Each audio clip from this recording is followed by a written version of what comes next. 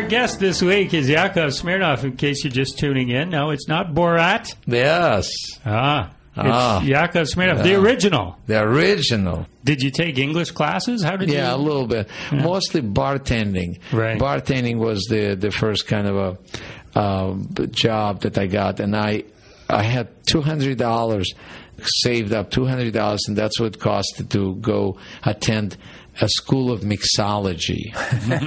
So I have a diploma. Yeah, I do. Cool. Yeah, your parents must have been very proud. Very proud. Very proud. Very proud. Mixologist. I was professional. And so here I am trying to figure out how to mix drinks, right?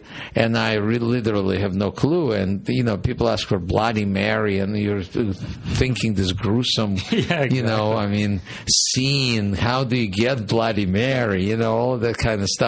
And they put me in a position. I was working in a restaurant in New York. Was called Monk's Inn restaurant. And so at first it was okay, but I was supposed to do a service bar where the waiters, and the first waiters were really friendly with me, but then they realized that I didn't know what I was doing, and they were not very friendly. So I got fired on the first night that I started working. You know, I was sitting there kind of sad on the porch and by the restaurant, and the manager took pity on me and you know, said, well, come on, let me teach you how to make some drinks.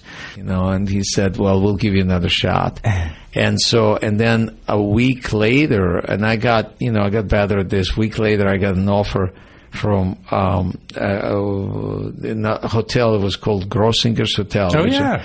And that's a lot of comedians were there. So I went there, and I saw this big stage, and I would work in a bar called a Pink Elephant Bar, and it was right next to where the big theater. So I knew I could see comedy, and so I went back to Monk's Inn and told them that I really would like to take that position. And I was so nervous because this guy gave me my break, and he taught me how to mix drinks, and he said, listen, here's the deal.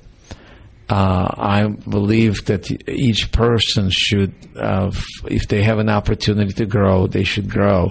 So you don't have a problem. You can quit whenever you want to. And if you ever want a job, there's a job for you here.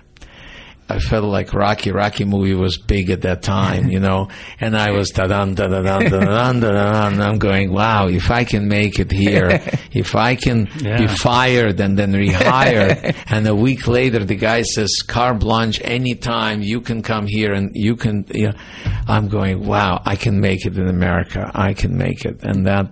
You know what I'd be thinking? What? What a country! I should have write that down. I should have write. Say it for us, yeah. What a country! Yeah. You ever say that here in Canada? You know what? They don't respond very well here. No, when I say that.